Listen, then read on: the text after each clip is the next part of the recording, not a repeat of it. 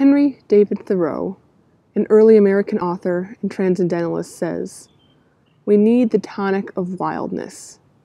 At the same time that we are earnest to explore and learn all things, we require that all things be mysterious and unexplorable, that land and sea be indefinitely wild, unsurveyed and unfathomed by us because unfathomable. We can never have enough of nature." The natural world plays an integral role in American literature, just as it does in our lives. The United States is a country of varied landscapes and diverse ecosystems, bursting at the seams with natural beauty. Its breadth and depth of natural wonder is captured in the pages of countless writers. In literature and in life, nature is a study in contrasts. Nature can be friend and foe, a giver of resources and deliverer of drought and pestilence. For every sunny blue-skied day, there is a dark evening of destructive storms. The natural world can be a balm for a troubled heart, or an uncaring, impartial force for us to test our mettle against. Regardless of what form it takes, nature has been inspiring authors for centuries. Our writers for this week will present nature in various forms and describe different facets of the human-nature relationship. Despite these unique portrayals, it is likely they would all agree with Aristotle when he says, "In all things of nature, there is something of the marvelous."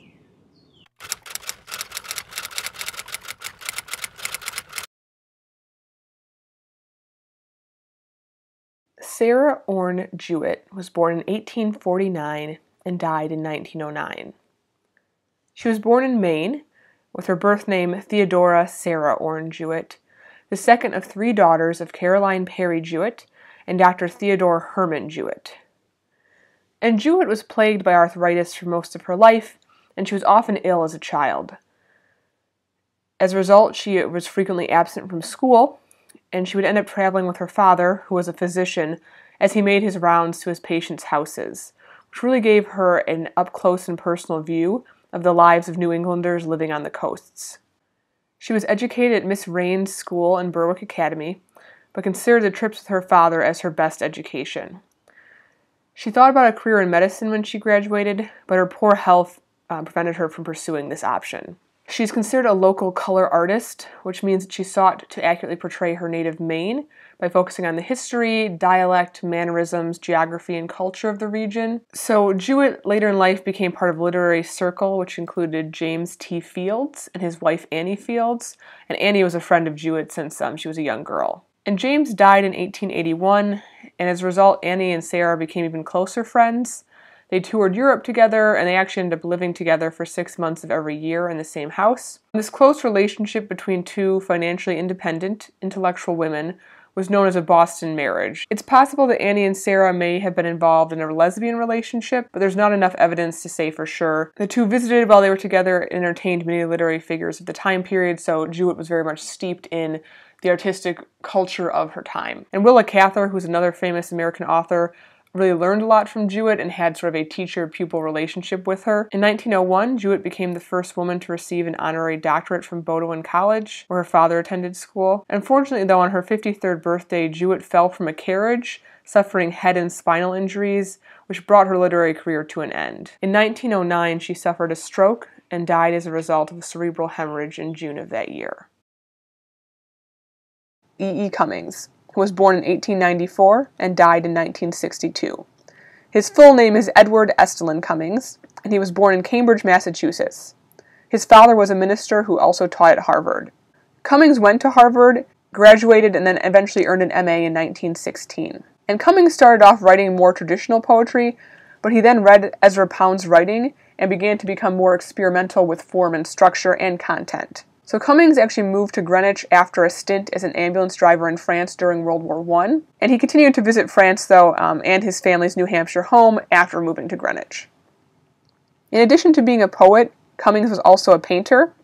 Through a combination of frugal spending, money from his art, both written and physical, and an allowance from his mother, Cummings really was able to make a living as an artist full-time. And Cummings' work really exhibits experimental forms like we expect from the modernist movement. And also a main theme we see in his work is that of the individual in opposition to society, and a celebration of nonconformity and going against the status quo. And unlike some of the other modernists, Cummings really wanted his art to be accessible and understandable, to a wide audience. The weird structure and capitalization rules of his poems, as well as his strange and often sometimes lack of use of punctuation, are all kind of focused on presenting an image of the poem on the page. So it's not only pleasant to read, but also pleasant or thought-provoking to look at. And as the Norton biography for him says, that to express his sense that life was always in process, Cummings wrote untitled poems without beginning and endings, consisting of fragmentary lines. So kind of all aspects of Cummings' poetry sort of ties into his sort of eccentric view on reality in general. Jack London was born in 1876 and died in 1916. And London was born and spent most of his life in California, but he took frequent trips to Alaska, the Pacific Rim, and Hawaii. He was born John Griffith Cheney and was an illegitimate son of Flora Wellman and William Henry Cheney. They sort of had an open relationship, but William ended up leaving Flora when he learned she was pregnant. Flora later married John London, and then Jack became John London, or Jack London as he was known. He had two stepsisters, Eliza and Ida. When he was a teen, London purchased a ship called the Razzle Dazzle. He spent time as an oyster pirate, which is another name for an oyster poacher, but then later worked to catch oyster pirates with the California Fish Patrol. He spent time as a sailor and a tramper, which means he traveled the U.S. looking for work and was sort of homeless and just wandering. He was actually arrested for vagrancy during this time. And as he was sort of touring the country working these odd jobs, he became very disillusioned with capitalism and joined the Socialist Labor Party. He ended up returning to high school so he could be accepted into the University of California, Berkeley. He did achieve that and studied there for one semester, but sadly had to drop out due to a lack of funds. Jack London's big break, though, came when the Klondike Gold Rush of 1897 to 1898 occurred. He went up to Alaska with his brother-in-law. While there, he listened to stories of the North from both the seasoned old-timers and the newbies, Chicaquos, which we see in To Build a Fire. After this, London devoted himself to becoming a professional writer. He married Bessie Mattern the same year he published his first book. They had two daughters, Joan and Becky. He later married Charmaine Kitteridge when he divorced Bessie, and he and his second wife attempted to have children, but one was stillborn and the other one died a few hours after being born. And London really devoted himself to the craft of writing. Supposedly he sometimes wrote for 15 to 19 hours a day in a lot of different genres. While he was writing, he had to navigate the divide between the market and art. So sometimes he had to cater his writing to what the reading public wanted to read, and other times he was able to indulge more in what he wanted to write, which was usually a little bit more literary, a little bit more artistic. And we can actually see that in the fact that he published two versions of To Build a Fire. One has a happier ending and is targeted more at young people, and the version we were reading is targeted more to adults and is kind of a little bit more literary, a little bit less straightforward. He's most famous for The Call of the Wild and White Fang, two of his biggest novels. And he was actually the first American writer to earn $1 million from his writing, so a very prolific and successful writer. In the final years of his life, he suffered from poor health, and he most likely died from kidney failure. So one of our more contemporary writers, Mary Oliver, was born in 1935 and died in 2019. And she was born and raised in a suburb of Cleveland, Ohio. Her parents were Edward William Oliver, a teacher, and Helen M. Blasek Oliver. When she was young, she escaped a difficult home life by spending time in the woods. She reports suffering from parental neglect and sexual abuse when she was young. She attended Vassar College and Ohio State University, but did not end up with degrees from either institution. She was very fond of the work of Edna St. Vincent Millay, a major American poet, and she actually spent some time living in Millay's home, helping Millay's sister sort through her papers. Later in life, Mary and her partner Molly Malone Cook moved to Provincetown, Massachusetts, and this Cape Cod environment had a major impact on her writing. And Mary Oliver is very famous for writing essays and poetry about nature, and we can also sort of trace inspiration from the transcendentalists, earlier American writers like Emerson and Thoreau, who wrote really extensively about nature and explored that connection between spirituality and the natural world, which we see reflected in Oliver's work as well. So again, we're kind of seeing her as part of this spectrum of American writers, going back to earlier in America's literary history. Her work has earned her several awards, including a Pulitzer. She worked as a faculty member at Bennington College. And kind of interestingly, if we think about her as part of the spectrum of American writers, she said of poetry, "Poetry, to be understood, must be clear. It mustn't be fancy. I have the feeling that a lot of poets writing now, that they sort of tap dance through it.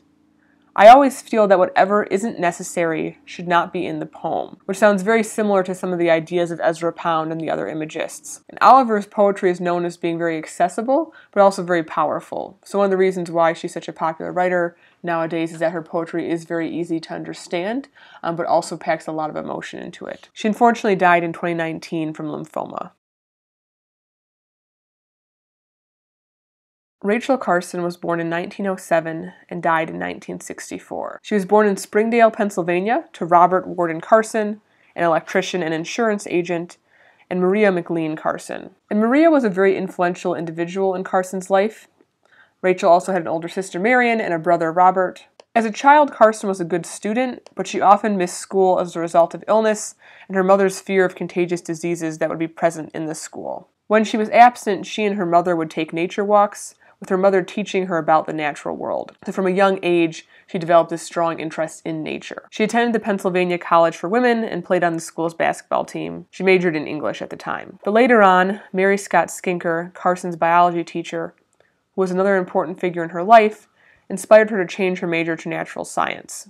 She did so and earned her undergraduate degree, and was then accepted into Johns Hopkins University's graduate zoology program. Before attending grad school, though, she completed a research stint at the Marine Biological Laboratory in Woods Hole, Massachusetts, and this kind of just furthered a lifelong love of and fascination that Carson had with the ocean, which we clearly see reflected in Undersea. Carson had to support her family while she completed her graduate degree.